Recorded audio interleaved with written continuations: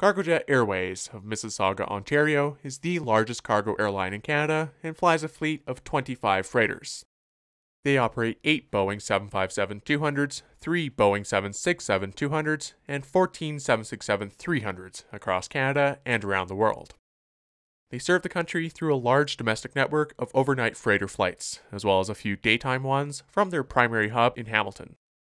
Over the past few years, Cargojet's had continuous growth, and landing several vital contracts, including one with Amazon in 2019, has only contributed to their success.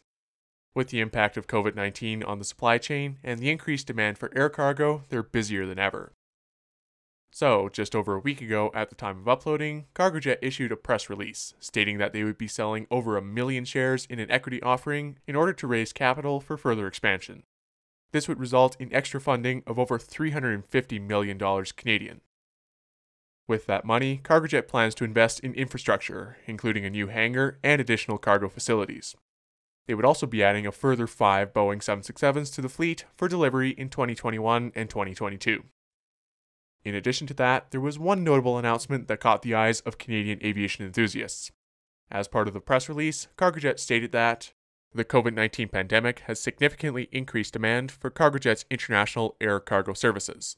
Air cargo capacity has been severely constrained due to the reduction of passenger aircraft operating on international routes, and it is uncertain when such capacity will return to pre-pandemic levels. Furthermore, U.S. and international air cargo growth opportunities have emerged as a result of rapidly evolving global supply chains and a lack of air cargo capacity in key markets. The company intends to use a portion of the net proceeds of the offering to capitalize on potential strategic investments in the U.S. and the acquisition of 2 long-range Boeing 777 freighter aircraft for international routes for delivery in 2023. Now, this is pretty big news for Canadian air cargo. Air Canada had previously announced their intention to convert a couple of their retired 767s into freighters, but a new, bigger type for Cargojet is definitely noteworthy. The 777 freighter is based off of the 777-200LR, with a maximum payload of over 200,000 pounds and a range that's just shy of 5,000 nautical miles. These 777 freighters will be the first of their kind in Canada, and will make Cargojet only the second Canadian airline to fly the 777. That said, it's not clear if these freighters will be brand new or used or potentially even a converted 777-300ER SF. As Cargofax reports though, the amount of capital in question makes it more likely that these will be used aircraft coming off lease, or conversions.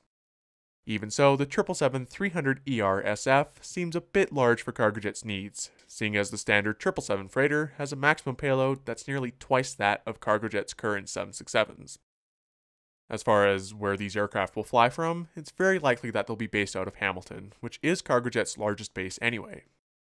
Further details will no doubt come at a later date, but in the meantime, this is something for aviation enthusiasts across Canada to look forward to. Thank you very much for watching, and I will see you next time.